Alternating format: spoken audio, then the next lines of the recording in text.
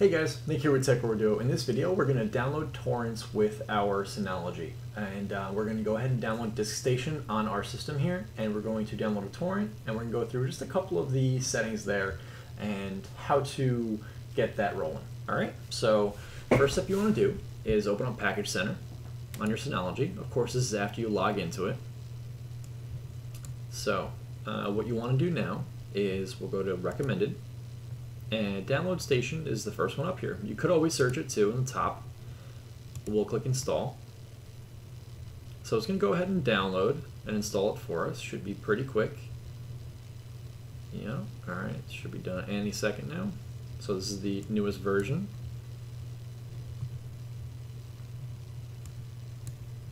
Alright. Starting. Perfect. So it's going to go ahead and start it for us automatically, so it's always running in the background. As you can see, my CPU is, CPU was using a bunch of storage there. You can see it here at the top, or a bunch of processing power, but successfully installed. Awesome. We will now go ahead and click on the main menu here at the top left, click Download Station. And here we are. So we got Download Station installed. Very easy, very quick. Let's go to the settings and we'll just kind of go through a few of these here. So general, temporary location. Okay, so yep, it's going to be on my volume 1 for my drive here. We're going to go ahead auto extract here. We can set this up. Let's say if it is a zip file and you want it extracted, it will do that for you. I'm not going to set that up. Notifications. So let's say your download finishes, you'll get a notification here, which is actually a very cool tool there for us. Let's just head down to general here. Download schedule immediately. Process order by date. Okay. So location. So this might be something you want to go ahead and touch. So default destination folder. So if you click select, I have 2 drives here. Yours might be different. Under files, I actually have one called download. So I created that folder. Downloads, there's actually nothing in it at the moment, but I'm going to select that. So files, downloads. Okay, file hosting. Alright. Looks like these are just a bunch of plugins here. Payload plugins. Let's see, BT. So it's going to give us our port, max upload and download rates, BT encryption protocol, automatically stop seeding. All right, so that's pretty cool. All right, BT search. So it looks like you can actually search these automatically and add other search engines.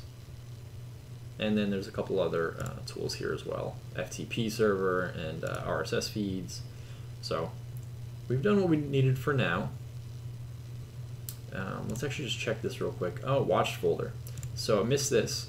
So this is very cool too. So if you have a folder on your drive here, let's say it's called under files and torrents, and you have a folder called watched, you can put that in there, put a torrent file in there. It will automatically start downloading it. So it'll pop it in here and it will download. Once it completes, it'll move it to that download folder. So it's a very nifty tool. If you're, let's say you're away and you want to upload something quickly from, let's say, your phone or something, it's a neat tool. We'll click OK. All right, so let's go ahead and add a torrent quickly. So you can create a download task via an upload. So destination folder, we want it there. You can actually enter a URL here, and it will find that torrent itself. But we're just going to open a file, browse, desktop. Is where I stored it. So I have Raspberry and Jesse here, so I want to install this on my Raspberry Pi. So that's what I want to download now. So we'll click OK. We will click OK here. Okay, file size 1.46 gigs, and we're going to create it.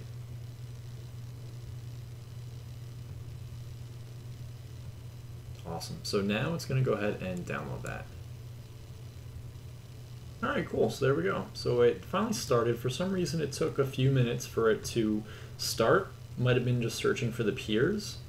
but it's actually going at a very fast rate, and that looks all pretty good. So let's see if there's any file there. So we're going to go ahead and open up our File Explorer. We're going to go ahead and type in my drive there, which I named it Apollo. So I'm going to search Apollo, Files, Downloads. Let's see, it might actually not be here yet. It might, once it completes, it probably moves there.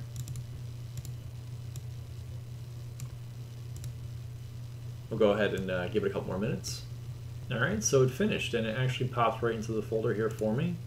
So it's the whole zip archive. So as you can see, this is a zip file. If I were to have it with the auto extract in the settings that we saw, it would have just taken this out for me, taken out the image file that's in here. Let's double check that real quick. So yep, it is a .image. It would have pulled it out for me, which would have been great, would have saved me a little bit of time.